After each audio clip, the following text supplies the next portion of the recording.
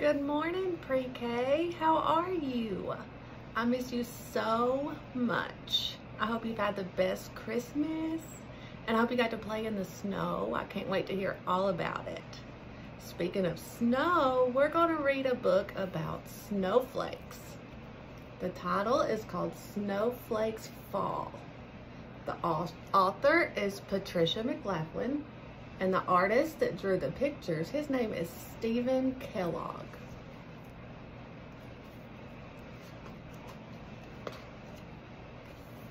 After the flowers are all gone, snowflakes fall. Flake after flake after flake.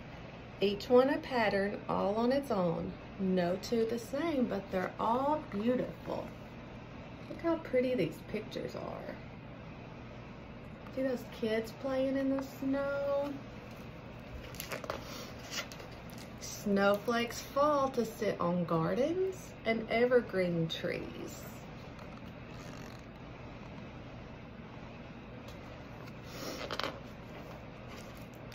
On the fur of dogs and the tongues of laughing children. No two the same, but all beautiful. See how much fun those kids and dogs are having? My doggie loves to play in the snow. Snowflakes fall, drift, and swirl together like the voices of children. Snowflakes fall on a winding river's sandy banks. Isn't that so pretty? On a hilltop town, on its ancient church, on its loved library, and its familiar flagpole. When snowflakes fall at night,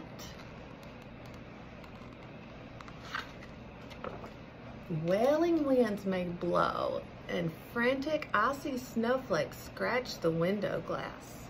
Branches fly and shadows darken dreams.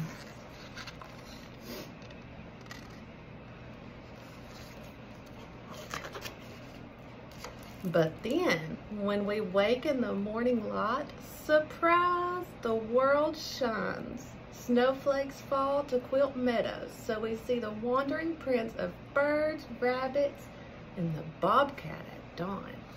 Look how excited that boy was to see the snow in the morning. You see the animal footprints in the snow?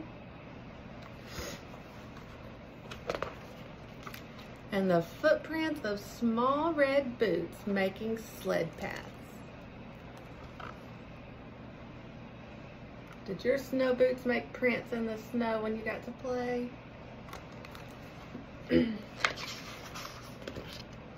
And snowmen and fords and fields of snow angels.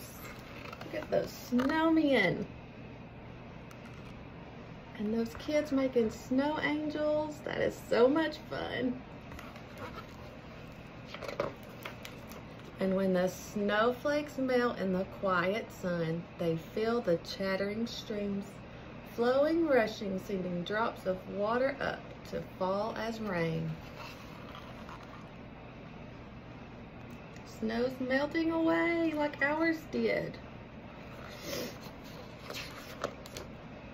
On places where the snowflakes had been, where soon flowers will grow again. And when the flowers bloom, the children will remember the snowflakes. So after this snowy season, we'll start to see flowers in the spring. And we remember the children, no two the same, but all beautiful. And that's the end.